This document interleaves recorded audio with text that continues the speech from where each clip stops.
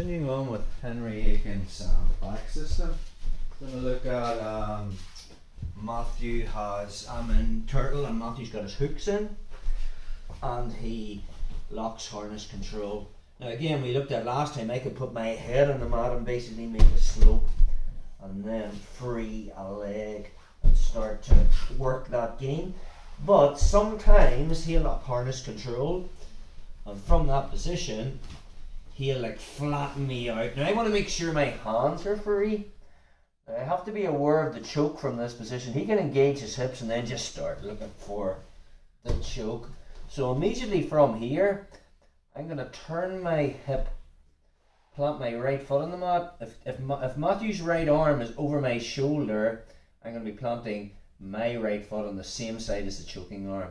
I'm also going to stretch out my left arm to make sure his underhook can't pass over my left shoulder. And then I turn my hip.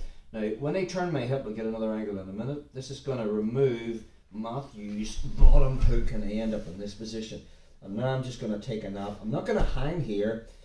Probably Matthew's transition from here would be to the T-mark. Yes. Take it back a step. So from here, I'm in a position where I'm not under pressure. I having his hips engaged into me, so it's more comfortable. I'm also gluing my left ear to my left bicep, so he can't get the choke. And now I'm just going to kind of do like an elbow knee escape. My right elbow's coming to the inside. I'll use that as a wedge and then I'll weave my right knee to the inside. More than likely, Matthew's going to try and keep top, and when he does and puts his hands on the mat, I can win the underhook and then we're back into our half guard position. Just get another angle on this side, bro. So in this variation, we'll look at wrist pinned in the next one. He's flattening me out. My hands are free. Again, you can hear the grimace in my voice. This is very uncomfortable. I'm going to get myself comfortable. I'm going to plant my right foot on the mat and physically turn my hip. Notice the way my left hip is on the mat. And now from this position, I'll make the wedge with my right elbow. And then I bring my knee inside. Again, from here, it really depends on what Matthew does. You know, if he releases the harness, options to move into deep half guard would be another position we could play, although Henry Akins doesn't play deep half guard, so better not stick that into his game. I'll just do one more angle.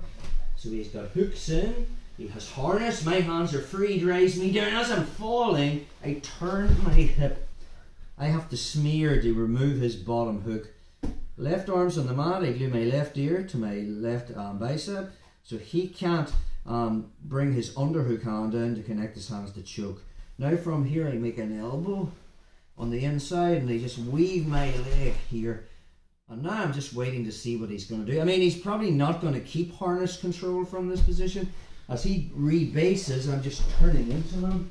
And again from there, I can win the underhook and start playing half guard, whatever presents itself.